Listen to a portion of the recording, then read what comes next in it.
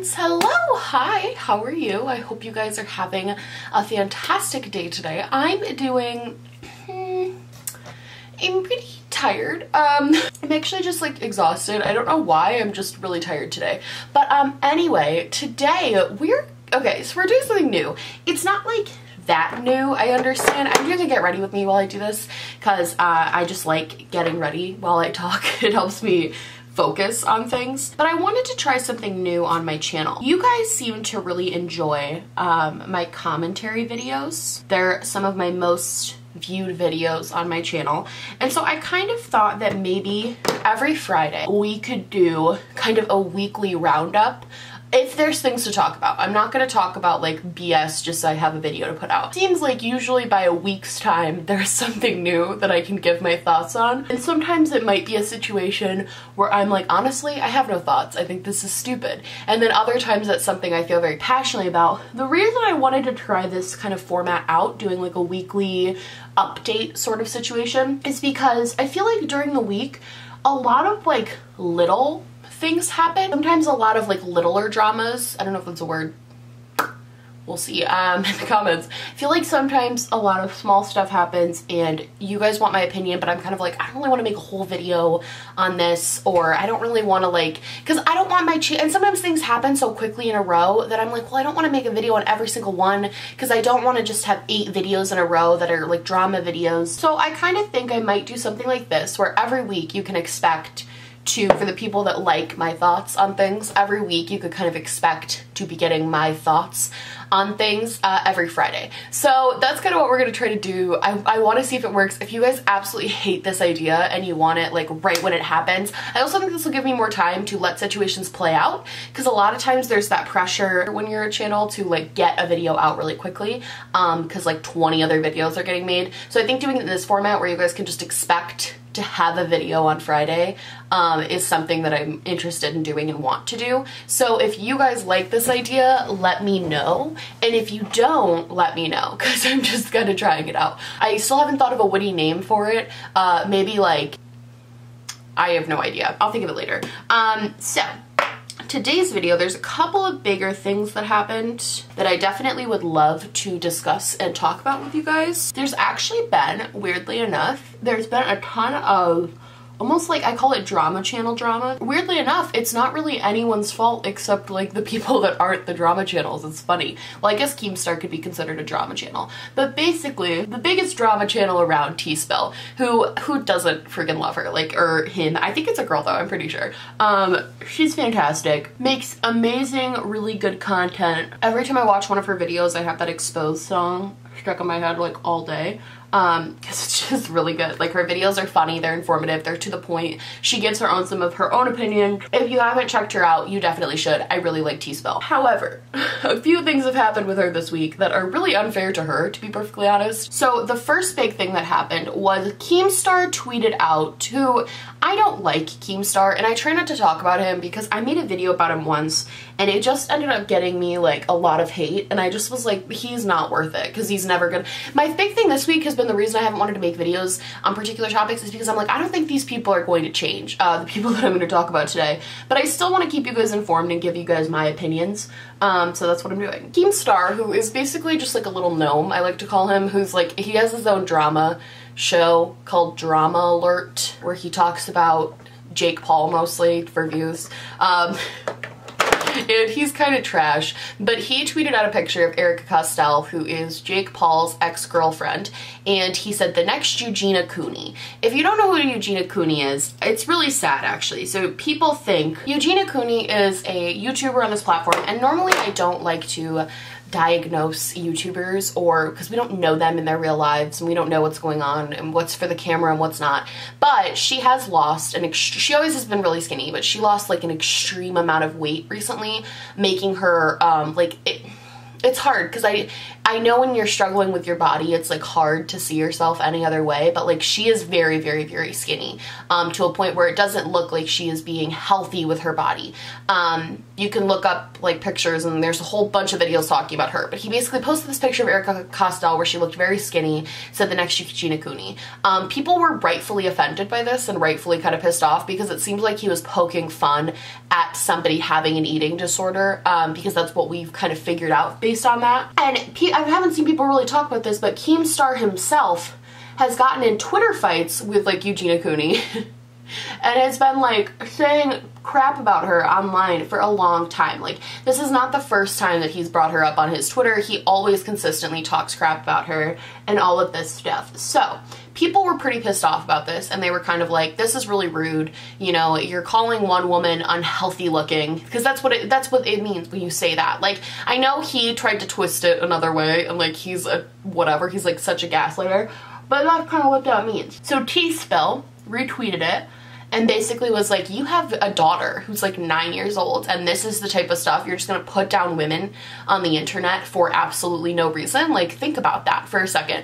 And I actually agreed with her. Like, what if some like 30, I don't know how old he is, I think he's almost 40. What if some almost 40-year-old man freaking called your daughter that on the internet? Like, what would you do about that? Like, you would be rightfully incredibly angry. I think people who have children, I almost expect more from them when they're making fun of these kids, because I'm like, how can you look your daughter in the face and then turn around and tell this woman that she looks sickly because she's skinny? Like, it doesn't make sense to me. So T-Spill was right. So then Keemstar makes this whole video just like gaslight, like, don't you dare talk about my children, and all of this, like, it was honestly propaganda, because it was so, he was trying to like make the situation seem like something that so wasn't. He never talked crap about his kids, and believe me, if she did, like, we would all be pissed at her about that. Like, people have morals, people know that you're not supposed to trash talk children. She still has her tweet up. Like, it's very well documented what actually happened, and that he is just trying to gaslight this whole situation. T-Spill, to her credit, like, took it like a champ, because she is unbothered,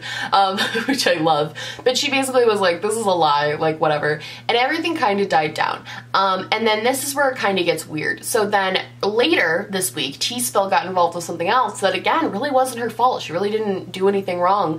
She actually didn't do anything wrong at all. Manny MUA copyright struck her entire video about his review of the Morphe Fluidity Foundation, and then struck all of it. It was all gone. The whole video got taken down. It's wrong for so many reasons, but I'm gonna break down my main reasons for why this is wrong. First of all, he copyright struck the entire video, which is wrong because he was only in, I think she did the math, and he was only in about 3 to 4 minutes of a 14-minute video total of like his clips. So copywriting the entire video means that he is claiming to own her intro, her outro, her title screens with her opinions on it. He's claiming to own all of that, and that's just not the tea. I explained the whole false copyright thing before on my channel when the whole Petty Page and Jackie Ina situation happened, but basically under fair use, you are allowed to use somebody else's video as long as it's kind of, you're using it for either commentary purposes, so it's not like just a re-upload of an entire video. So if she had just re-uploaded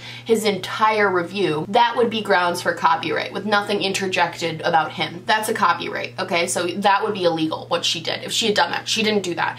If she had uploaded it, and I think there's a couple other things that can happen where it could be considered copyright claim, like compilation videos can sometimes fall under not fair use, because they're not necessarily like adding anything to the clip, they're just, again, re-uploading it. It's basically if you re-upload somebody else's work, that would be copywriting, and that would be grounds for a strike and a copyright strike and all of that stuff. T-Spill didn't do any of those things. Her video was literally included some clips from his video where she used it for commentary purposes, which means that her video falls under fair use, which means copyright striking it is incorrect. That's not the correct move. A lot of these influencers, for some reason, think you can just, if you don't like a video about yourself, that means it falls under fair use and like you can copyright strike it, and that's just not the tea. Like, that's just not the case at all. You can't just copyright strike someone, because what that does is, I've never been copyright striked because I'm terrified of it and I don't use other people's clips in my videos very rarely. However, from people that I know that have gotten copyright striked, I don't think you make any of the money that you would have made from that video. I'm pretty sure you don't. The video usually gets taken down immediately by YouTube without anyone even reviewing it, because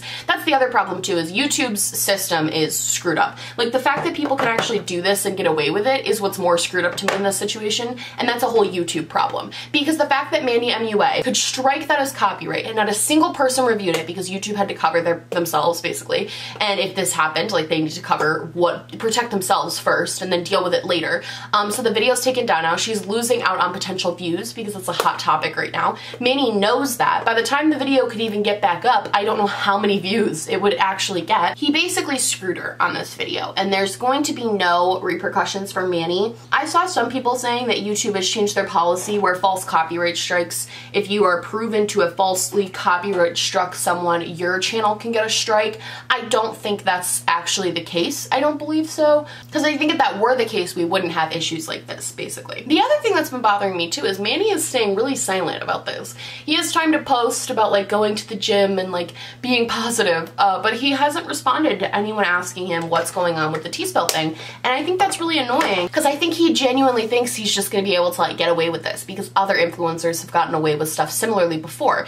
And the problem is, for T-spill, she now has a strike on her channel, which is really bad. It's really bad, especially when it's undeserved. It really sucks, because that can, first of all, it causes issues with your channel getting pushed, like monetization can be affected, a whole bunch of bad things can happen because you got a strike on your channel, and it also leaves her really vulnerable, because if people were trying to, like, be terrible, they could add more strikes and try to get her channel deleted.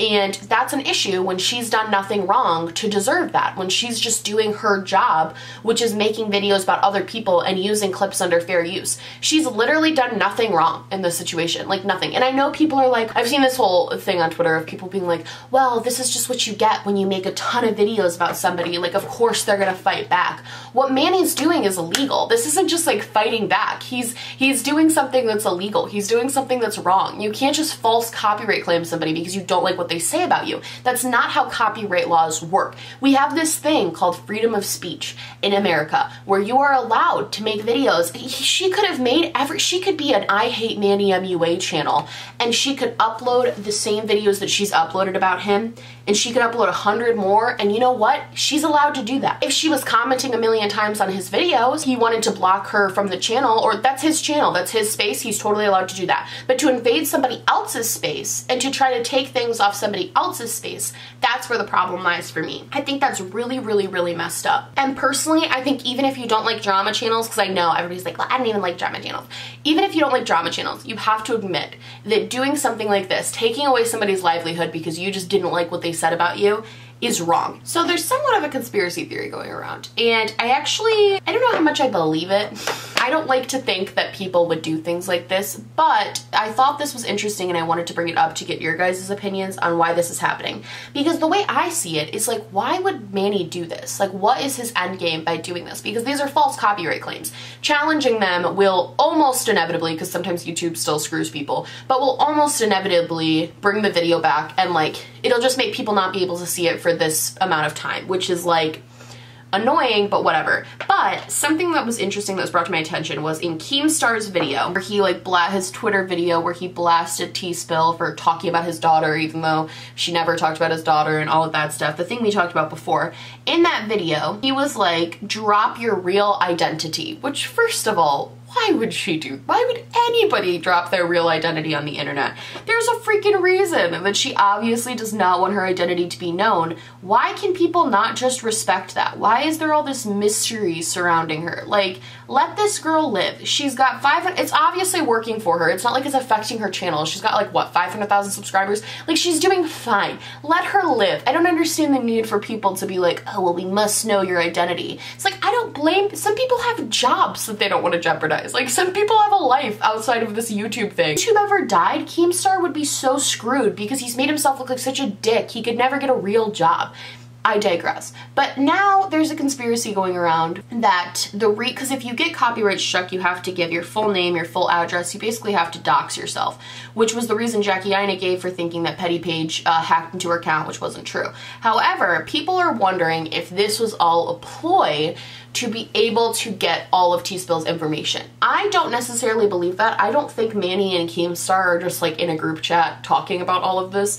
I don't know if I believe all of that. However, I do have to wonder what the end game is. Like, I wonder if it's to send a message. Although I think if it was to send a message, it's really backfiring because all of us are making videos now. Like the whole drama, even me, I'm like a sub-drama community. Like all of us are pretty much making videos to defend her because this is wrong. It's not right to take someone's work and claim it as something that's yours. Whether you like or agree with drama channels or not, them using clips is totally within their rights under the law.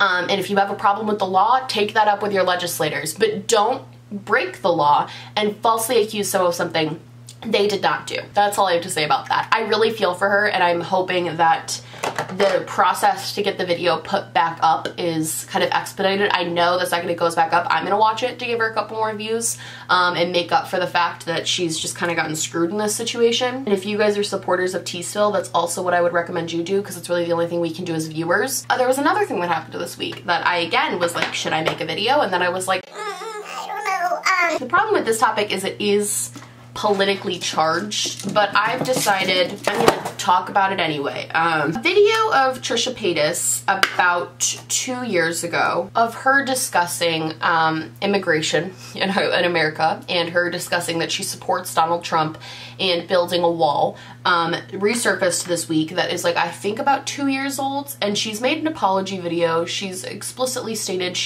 not even that she doesn't support Trump, she doesn't care about politics and she's never voted, and it was like this whole thing. In the video, she talked about how illegal immigrants, it was just bad. I don't even want to repeat it because it was honestly just, it was wrong. She wasn't correct about what she was saying. There are certain things in politics that I feel like people, because this is why I don't really want to talk about politics. I want to talk about why I'm kind of over Trisha Paytas at this point. There are a lot of things in politics that are like matters of opinion where it's like, well, maybe we just disagree on how things should be. The wall that Trump is trying to build is a perfect example. Some people really truly believe that it's going to help, and some people really truly believe that it's a waste of money. I'm not going to say where I stand, but if you watch my channel a lot, you probably know. But that's a matter of opinion. Like, people are allowed to have the differing opinions on where they are. Some opinions have more facts to back them up than others, but people are still allowed to think what they want to think when it comes to that stuff. My problem is when people misinterpret facts and then say things like, well, this is just my opinion on the situation, or when people blatantly don't care about the facts and then state facts like they're an opinion. That's not how that works. And the reason I have such a problem with what Trisha Paytas did, even though it was 2 years ago, and I know that people are like, oh, well, she was a troll. She was a troll for a long time. This is what she used to do on her channel. She used to just troll and all of that stuff. Even if you're trolling, there are people who don't know that you're trolling. When you're saying things like that, which is what people actually think, because some people actually think the things that she said. Some people truly believe, even though there's no basis in fact for them to believe that. Some people truly believe the things that she said. So to spread that like it's truth to millions and millions of people, because I don't know how many followers she had 2 years ago, but I know it was over 1 million. So to spread that to over 1 million people, to say this is how I feel and this is what I think, especially some of those people being younger people who in that instance, because this was when Trump had, like, I think it was when he just got to be the Republican nominee or whatever, to spread that type of misinformation and that type of propaganda, because that's what it was. It was lies. None of those things were what she said in that clip were real. I didn't watch the entire video because I'm pretty sure she deleted it. It wasn't correct, it wasn't based in fact, and it was a stupid thing to post on the internet. My bigger problem is with her, like, apology. So I went into this whole situation, the second I saw that video, I was like, I'm not even surprised because it's Trisha Paytas. I don't expect a lot from her because she's proven time and time again on her YouTube channel by saying racist things, by saying xenophobic things, by saying stupid, ignorant things that she just doesn't really care. And that's basically what she said in her apology video, so I was right about that. She just doesn't care, so I didn't really want to bring attention to her because I felt like that's what she wanted. I feel like she wanted attention. That's what you do when you troll, and it's not even her just like the funny part about it is like normally when this stuff happens and people are like, well, they just want attention. It's like, you never really know that. But in this case, she literally said, I just wanted attention. I just want views, so I made a stupid post. I have a problem with her apology too, because, and again, I don't really expect a lot from Trisha, but I really truly felt like the message of her apology video was, if you're stupid on the internet, you'll get views. Because that's more what she talked about than anything else. She didn't even really talk about, she like grazed over the people she might have hurt and how difficult, how like hard it is to, you know, how bad it was to give that type of information, and how she like grazed over all of that. But her biggest topic that she talked about was how being dumb on the internet really got her to where she is today. I don't know if I'd be that bothered by that if I didn't know that young women look up to Trisha Paytas and like see her as somewhat of an icon. Like, I don't think I would care if it was just whatever, if it was like grown adults or whatever, but I know that a lot of young women look up to her and think she is like the epitome of fame because she goes on these lavish shopping sprees, and I mean, whatever you do with your money is whatever. But in a world where a lot of kids are trying to become YouTube celebrities, not that I was ever in support of Trisha Paytas, but I really cannot get behind telling young girls that the way to success is to be acting like an idiot and to be uninformed and to just not care about anything going on in the world around you. I can't get behind that. Not to get all social justice warrior-y on you guys, but for her to just sit there and claim like, oh, well, I couldn't have possibly cared about politics because I've never even voted, and to like promote that type of lifestyle and promote those types of things to young women especially, it's like, this bothers me. Like, I don't really know why, because at the end of the day, she's a grown adult, and most of her audience, I'm pretty sure, are mostly adults. I don't think she has a ton of children following her, because I don't think she does. But either way, I know personally a few young women who are like ending high school or beginning college, that type of age, who watch her and want to be like her. And instead of taking that voice, and I guess I just can't expect everybody to do everything, and I don't know what I expected from Trisha, I guess. I don't know why I'm even like rambling about this, but I think it just bothers me that like there are people out there that don't even care that they have a platform where they could invoke some type of change. Not even change politically, but could encourage women to be like, that apology would have been so much better if she was just like, I was really silly for thinking that, you know, I had to act stupid to get views. She was like, but she was talking about how much it profited her, all the TV shows she got to go on, all the things she got to do. She acted like an idiot on the internet. Instead of her apology being like a self-realization moment of like, I never had to do those things. I never had to act stupid to get views. It was like, I should have never done those things, because she just talked about it, the profit of it. And that really, I don't know. I feel like currently we are really in some pivotal moments in history where I think things are either going to change or they're going to kind of regress, and we're going to regress in the social justice issues, all of that. And I think people like Trisha Paytas are not helping us to progress. I think they're helping us to regress, and I just kind of take issue with that. And I'm not gonna sit here and be like, oh, Trisha Paytas is canceled, she's canceled, because like she's probably gonna be just fine. Like, she was, the people that are subscribed probably knew about those videos and just didn't care. Like, she's gonna be fine. But I know for me personally, I'm pretty much just going to stop supporting her. Not that I ever was a huge supporter even, more of that I would like watch an odd video here and there. If she had something that looked interesting, I would watch it. And I'm not gonna do that anymore. And if you care about all the things that she claims to not care about, I would recommend you not doing it either. You not watching her if you did. That's kind of where I'm at with that. That's kind of my opinion on the Trisha Paytas. I'm still disheartened, but I'm like not surprised, if that makes sense, to just sum that all up. Like, I'm like, you know, I wish it was different with her, but I'm not like shook that she said something stupid. I'm gonna try out this Ofra lipstick. I got it in a BoxyCharm. All right, well, that was kind of my roundup for the week. I hope you guys liked this video. Let me know if you want to see more kind of my thoughts style weekly update type situations. I really think this could be a cool concept, and then you guys are getting sort of the drama videos that you like at least once a week. I love you guys so much. If you like this video, please like and subscribe, or just like, or just subscribe, or do neither. I'm honestly just so happy you're watching me. Thank you for being here. I love you guys so much. I really appreciate you just being here and watching me. My merch, my social media, everything I have on my face, and a ton of other fun stuff will be listed down below. And yeah, I love you guys so much, and I'll see you in the next one. Bye!